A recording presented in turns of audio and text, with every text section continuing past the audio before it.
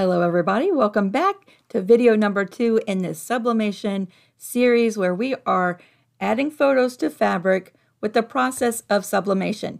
Now if you're wondering what sublimation is, check out video number 1, should be up above this video in this series. In this video, we are starting at the computer. Before we ever move over to messing with fabric or printers or heat presses, we are starting right here at the computer. Now I watch a lot of TikTok, and one of the trending TikTok videos is, can we skip to the good part? You know, if you watch TikTok, you know what I'm saying. But can we skip to the good part? No, we're gonna leave those fabrics right where they are for the time being. We are starting here at the computer to get the best results when sublimating photos or images or text onto fabric. Now, I use a program called GIMP, G-I-M-P, and it's a free photo editing software, much like Photoshop. And in this process, I'm going to be walking through GIMP, but you can use any photo editing software that you like to use to do this part. In this video, I'm going to be showing you 4 simple steps that I do to my photos before I ever even print them. So I'll be showing you that, and just a little disclaimer, I am not a photo editing genius or professional. I know about enough to make me dangerous, but I think these 4 tips will help you achieve really great results when printing your photos for sublimation. And then I'm going to show you a little bonus tool in GIMP for, well, we'll get to that here in a second. So let's go ahead and switch over to GIMP. My desktop is going to look a little crazy for a second. We are going to open GIMP. Now the version that I use is 2.10.14. There might be newer versions, and there's probably a lot of older versions out there, but no matter what version you're working in, the tools are going to be the same. They just might be located in different areas. So here is GIMP on my screen. The very first thing we're going to do is import a picture. So we're going to go to File and Open.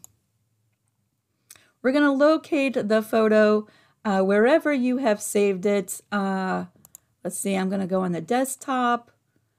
I'm going to go to Lisa's Pictures, and I have this photo that we're going to edit to make a pillow in the end of this series, okay? So I'm going to open up this photo. It's going to ask me if I want to rotate it, and I'm just going to say yes, go ahead and rotate it for me so it's in the right direction.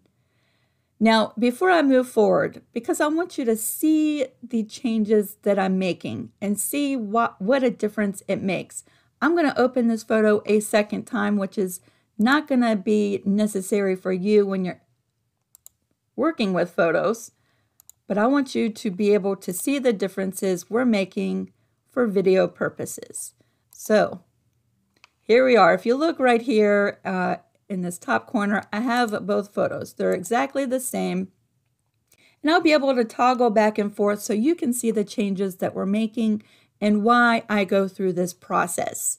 So 4 features that I like to work with, and there's probably more. Like I said, I'm not an expert at photo editing. There's probably so much in this software you can do that I am not even familiar with all the tools. So feel free to experiment with everything. And believe me, there's thousands of videos here on YouTube from really knowledgeable GIMP experts that will show you how to use the software much better than I can. So here's our original photo. This is the one that we're going to edit. So usually when I bring in a photo, the first thing I do is I go up to this top bar and I choose colors. A menu will pop down, and the first thing I like to do is go to Auto, and we're going to click on White Balance to see if that affects the photo at all. Yes, it took out a little bit of the haziness. So keep your eye on the photo. I'm going to toggle to the original photo, and you'll see that slight difference. See that? That's the original. And this is after using white balance. So when you bring in a photo, check with the auto and the white balance and see if it makes a good difference. Sometimes it will, and sometimes it doesn't do anything at all. The next thing I like to do is to go back up into colors, and we're going to check the exposure of this photograph. When you click on exposure, a new box will open up right here, and you have some sliding scales that you can play with. So you can adjust the black level with a sliding scale. You can adjust this back and forth and see what kind of results you get. You can also mess with the exposure. You can make it darker. Like maybe the sun was too bright and you want to darken the photo. This is where I would do that. And at any point you've made some changes and you're not quite happy with them, you can always go to reset and it brings it back to the original and you can start over. So let's adjust the exposure just a little bit. I'm going to brighten this photo up just a touch.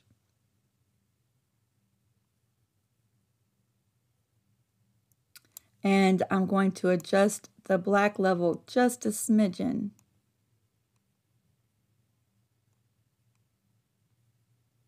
I think that looks really good, so I'm going to say okay. So now let's toggle back to the original photo. See my pink shirts? It looks much better, right? The third thing that I like to adjust if needed, go to colors and saturation. And we're going to see if we can't make these colors pop a little bit more. So keep an eye on the sky area. This again has a sliding scale that you can adjust and tweak those colors just a little bit. Actually, the saturation was pretty good on this photo, making the few changes we've already done. But I did move it up just a little bit, and I'm going to say okay. So let's toggle to the original photo. See how the blue in the sky really starts to pop, making those changes. And then the fourth tool that I usually check in my photographs before I save them will go up to colors and brightness and contrast. Again, you have a sliding scale that pops up and you can adjust both the brightness and the contrast. And we'll just play with those a little bit. See that? And we'll slide the contrast. It is possible to do too much or to do not enough. I'm going to hit reset and we will bump up the contrast just a smidgen on this photo. It's actually pretty good right now the way it is. Just a smidgen. There we go. The brightness is actually pretty good, so I'm going to say okay. Now, let's toggle back to the original photo. See those changes? Now, a lot of the times, cameras are so good, even cell phone cameras are so good that you don't really have to mess with the photos at all or just a little tiny bit, right? And if you were just to open up this photo and print it, chances are it would not look horrible. But there are some changes that we can do before we ever even save and print it that would make this photo really pop on the fabric. See that? Believe it or not, those small differences make a huge world of difference in the final printing. All right, so as a bonus, we've covered the 4 things that I like to do to my photos. Every once in a while, I have a photograph that there's something in the photo that I wish wasn't there. And I do sublimation on fabric, photos on fabric for clients as a service through my Etsy shop. And every once in a while, they will send me a screenshot and you'll see little icons at the bottom of the screen. Or maybe they took a screenshot off of Facebook and you have some stuff up above the photo that you don't want. And that's not going to go away if you crop the photo. So sometimes there's little tweaks and little things I want to remove from a photograph. So I'm going to show you as a little bonus before we export this photograph. One of my favorite tools in GIMP is called the clone stamp. Again, I'm not an expert. I'm not a photo editing expert by any means. And I know enough to make me dangerous, but we're going to zoom in on this edited photo just a little bit. I'm holding down the control button on my keyboard and using the little wheelie on my mouse to zoom in. And we're going to look right above my head. There was a street lamp there. We're going to get rid of the street lamp for the photo. So I want you to look over here on this tool menu. You can also find this under tools. If you go through, you can, what am I trying to say? This might be a menu that you need to add so that it stays on your screen, right? But clone stamp tool, that is right here. I'm going to click on that. When I do, I can adjust the size of it. I can adjust the hardness of it. I can adjust the opacity of it. Again, this is not a GIMP tutorial. And so if you want to really learn how to use the clone stamp tool, I do suggest watching a GIMP video on the clone stamp tool, okay? I'm not messing with any of this. I can adjust the size a little bit. You see the size right here on my screen. It's pretty small. And we're going to leave it right there at a 27. So we're going to zoom in on this lamppost right over top of my head.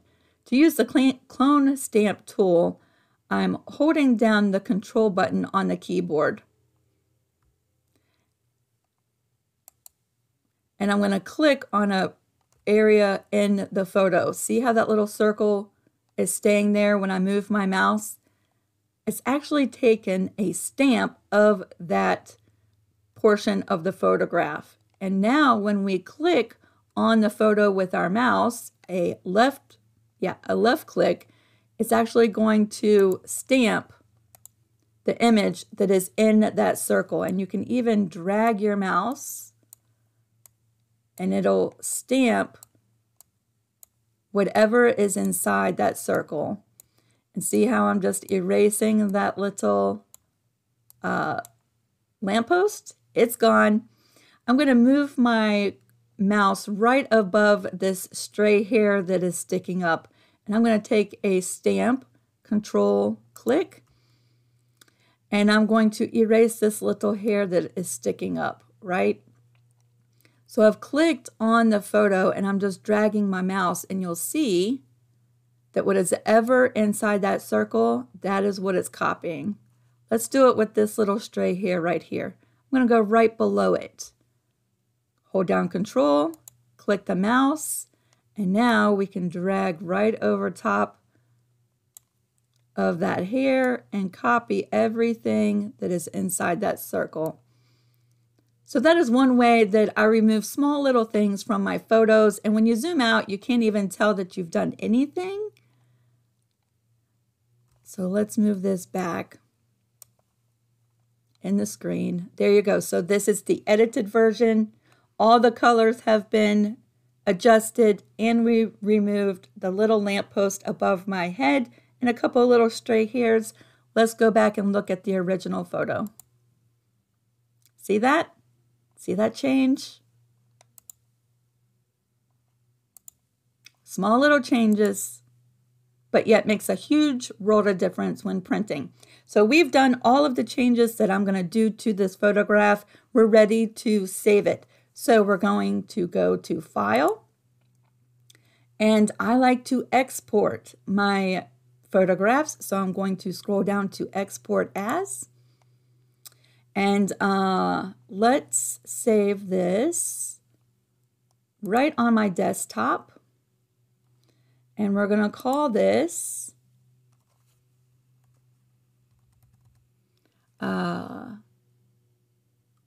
Lisa's Pillow.